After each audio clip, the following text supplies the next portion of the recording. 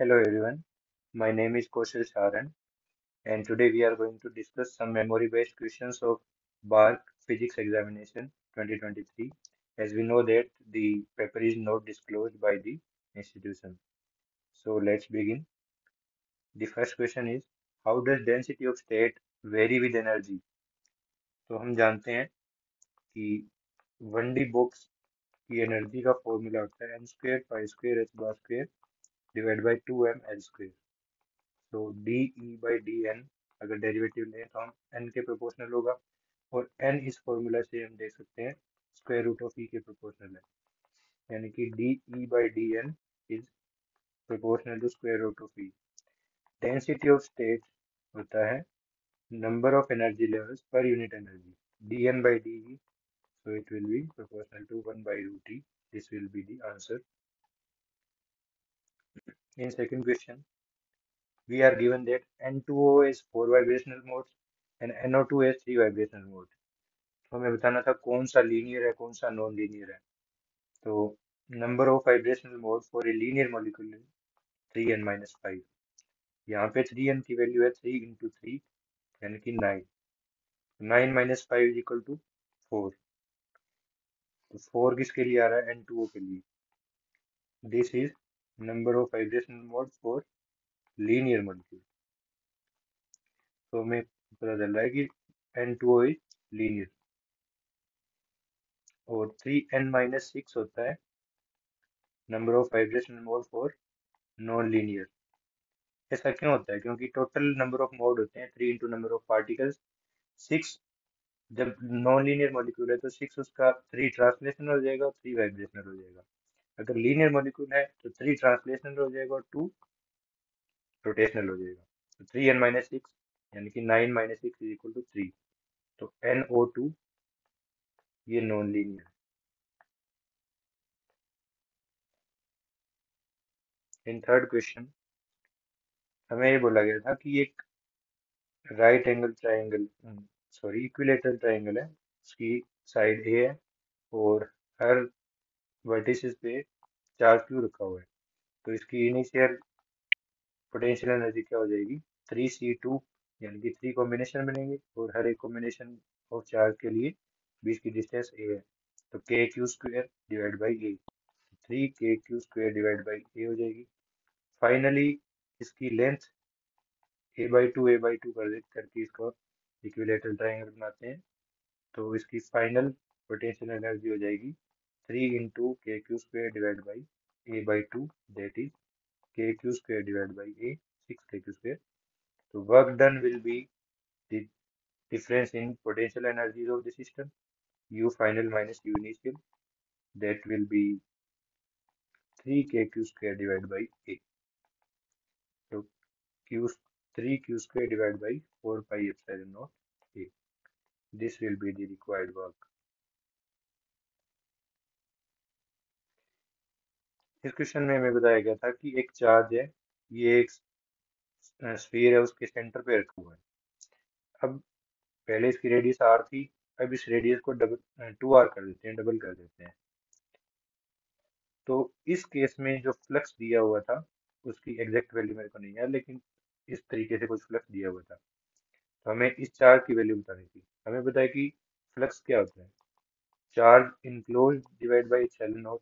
तो फ्लक्स दोनों केस में सेम ही है. रेडियस का कोई डिफरेंस फर्क नहीं पड़ेगा क्योंकि चार्ज इनक्लोज की वैल्यू चाहिए. तो charge enclose will be 5 into epsilon not. 5 की वैल्यू दी हुई थी एप्सिलॉन नॉट की वैल्यू दी हुई थी इधर रख के जस्ट वैल्यू ऑफ चार्ज निकालनी. इस ये हमें एक मैट्रिक्स दी हुई थी इसकी आइगन वैल्यू निकालनी थी. तो मैट्रिक्स की आइगन वैल्यू के लिए cos theta minus lambda sine theta minus sine theta cos theta minus lambda इसको 0 के इक्वल करना है. तो कोस थीटा माइनस लेमडा का square minus sine square theta is equal to sorry plus sine square theta is equal to 0. तो cos theta minus lambda इसको इधर लेके जाएंगे तो square root of minus sine square theta will give plus minus iota sine theta यानी कि lambda की value आएगी cos theta plus minus iota sine theta.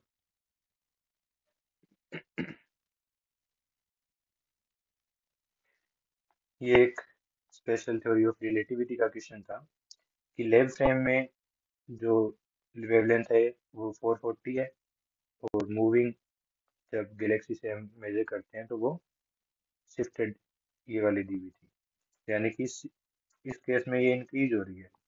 तो lambda is equal to lambda note laboratory वाली 1 + v/c और 1 - v/c। और अगर ये लेबोरेटरी के रिस्पेक्ट में ये डिक्रीज होती तब हम फॉर्मूला लगाते हैं lambda equals to lambda note 1 - v/c divide by 1 + v/c। इस केस में हमें ये फॉर्मूला लगाना है, वैल्यूज पुट करनी है।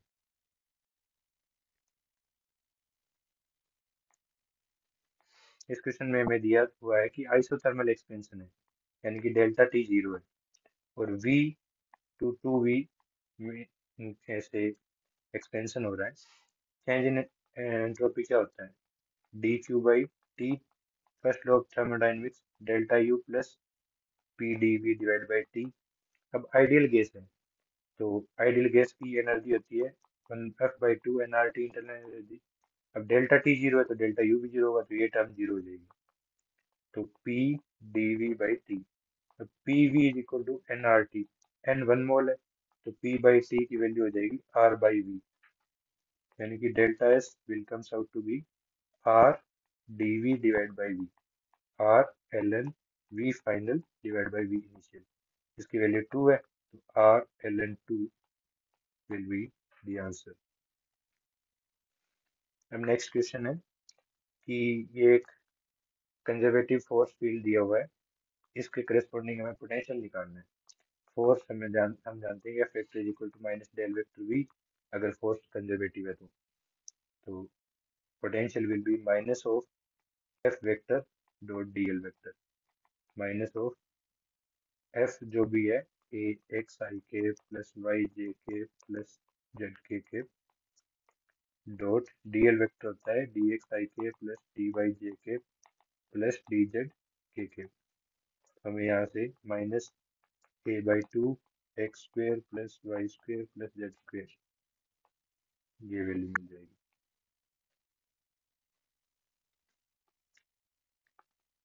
हमें साई इंसिडेंट वेव का वेव फंक्शन साई आई है और ट्रांसमिटेड वेव का साई टी है। तो ट्रांसमिटेंस क्या होगा, ट्रांसमिटेंस होता है जो ट्रांसमिटेड वेव फंक्शन है उसकी करंट डेंसिटी और डिवाइड बाई इंसिडेंट की करंट डेंसिटी की वैल्यू क्या होती है, H bar divide by 2m iota Sai star del psi minus psi del psi star. तो ये वाली टर्म कैंसिल हो जाएगी, तो इससे डायरेक्ट साई ट्रांसमिटेड स्टार, और उसमें 1D का ही वेव फंक्शन था, तो हम डायरेक्टली लिख सकते हैं D Sai transmitted divide by D x minus psi transmitted D Sai transmitted star divide by D x. और सिमिलर वैल्यू हम इंसिडेंट वाले के लिए भी लिख सकते हैं।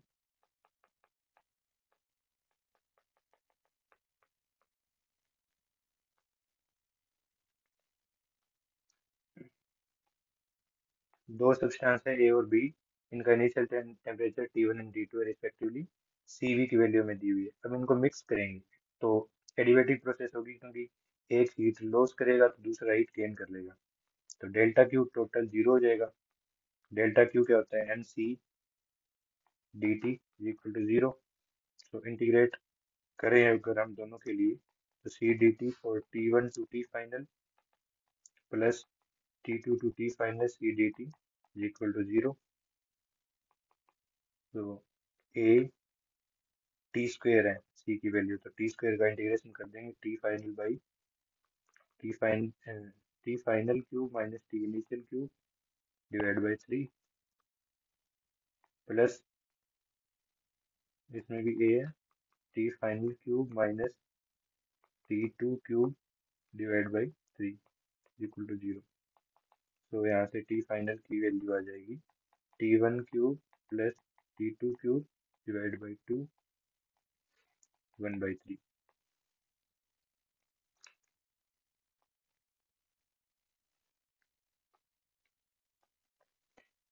हमें पता है डेंसिटी, अगर हम ये कोई कंटेनर है इसमें मॉलिक्यूल्स है।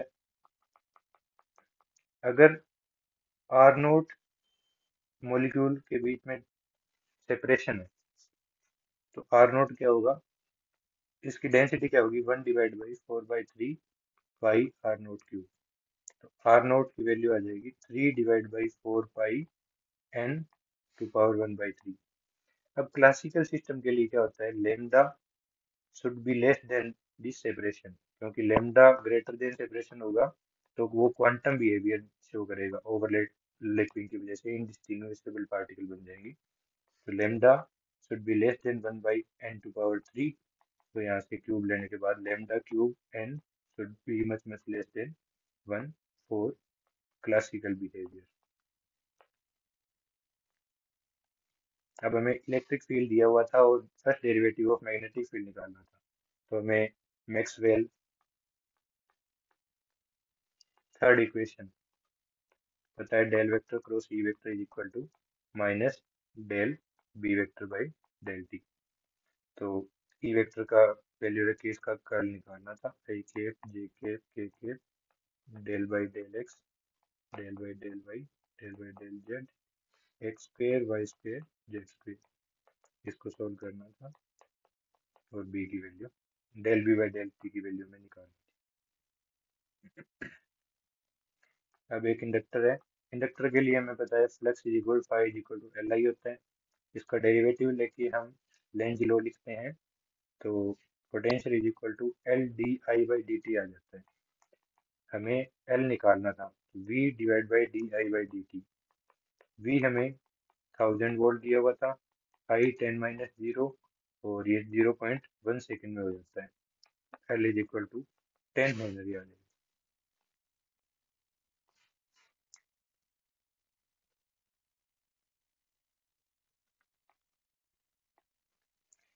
ये कोई ग्राउंडेड कंडक्टिंग होलो स्फीयर है, सॉरी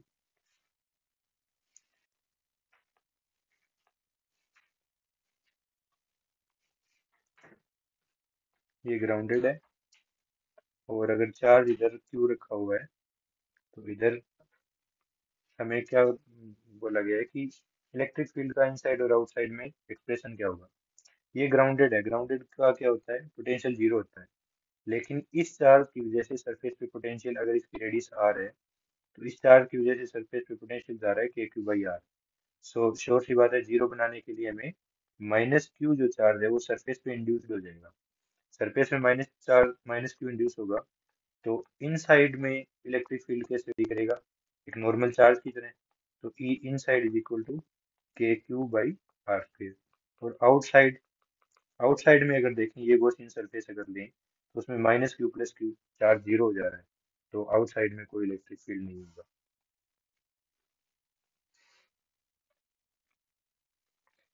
इस क्वेश्चन में ये बोला गया है कि एक तो 3 माइक्रोफेड का है, एक 6 माइक्रोफेड का है।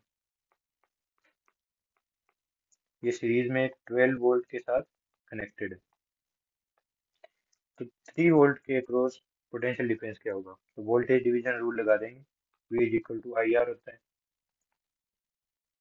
तो आई टोटल क्या हो जाएगी 12, और रेजिस्टेंस ऑफ ए कैपेसिटर क्या होता है, x is equal to 1/CS, S is equal to J omega. Laplace transform में अगर देखें तो आर क्या हो जाएगा 1/3S plus 1/6S into 3 microfarad का आर क्या हो जाएगा 1/3S। जब इसको सोल्व करेंगे तो voltage drop across this capacitor will be 8 volt।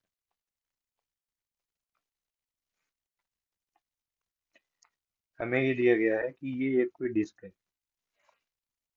ये रोटेट कर रही है ओमेगा फ्रीक्वेंसी से अराउंड दिस एक्सिस। अब इसका मास m है। अब इसके ऊपर कोई इंसेक्ट इस एज पे आके बैठ जाता है जिसका मास m है, ये डिस्टेंस r है। तो हम कंजर्वेशन ऑफ एंगुलर मोमेंटम लगा देंगे, L I initial is equal to L final. तो I initial omega initial is equal to I final omega final. Initially इसका मोमेंट ऑफ इनर्शिया क्या था, mr² by 2 frequency omega, finally क्या हो जाएगा, mr²/2 plus इस चार्ज इस insect की वजह से क्या आएगा, mr² ओमेगा फाइनल। तो यहाँ से mr²/2 और यहाँ से 3/2 mr², तो ओमेगा फाइनल आ जाएगा ओमेगा/3।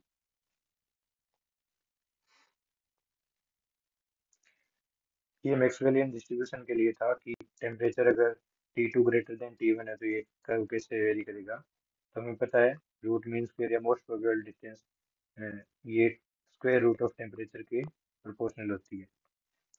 तो अगर टेम्परेचर बढ़ेगा तो ये मोस्ट प्रोबेबल वाली वेलोसिटी बढ़ेगी, और हमें पता है एरिया कांस्टेंट होता है, तो ये हाइट इसकी थोड़ी नीचे हो जाएगी, तो ये वाला कर्व सही हो जाएगा इसके लिए। इसमें पोटेंशियल दिया हुआ है तो हम इसको स्टैंडर्ड फॉर्म में लिख लेते हैं, m × 2 ओमेगा² x² plus 1/2 4 ओमेगा² y² plus 1/2 m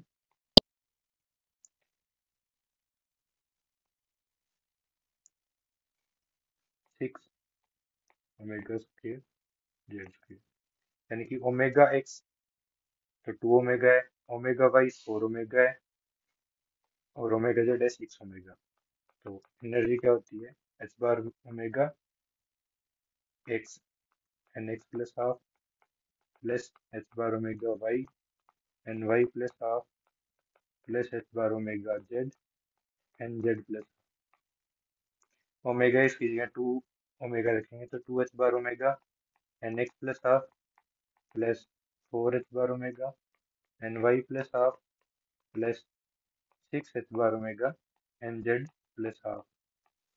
अब h बार ओमेगा अगर कॉमन लें तो 2nx plus 4ny plus 6nz 1 plus 2 3 6 n plus 6 h बार ओमेगा।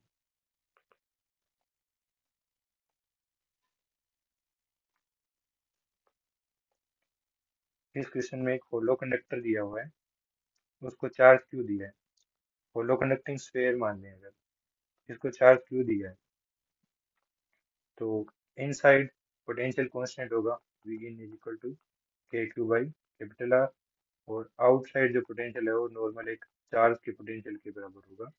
तो इसमें कर्व ये आ जाएगा, this is curve for potential. अब ये हमें double second order differential equation दी हुई थी, तो हमें इसमें पता चल रहा है कि Px is equal to x divide by 1 minus x², और Qx is equal to 1 divide by 1 minus x²। हमें सिंगुलर पॉइंट दिए हुए हैं कि x इज इक्वल 1 और -1 पे है, हमें पता चल करना है कि ये रेगुलर है या एसेंशियल है। तो हमें limit x tends to 1 x-1 px और limit x tends to -1 x-1 into px, ये चेक करना है, ये भी फाइनाइट आएगा, ये भी फाइनाइट आएगा। फिर limit x tends to 1 x-1² qx check करना है, जो कि फाइनाइट आएगा, और limit x tends to -1 into x-1, sorry इसमें -1 यहाँ पे +1 होता है qx, ये सभी फाइनाइट आएंगे। तो यानी कि ये जो दोनों सिंगुलर पॉइंट्स है ये रेगुलर सिंगुलर पॉइंट है, both are regular singular point. So these are 20 questions from my side. I have more than 60 questions. I will share. Thank you for watching.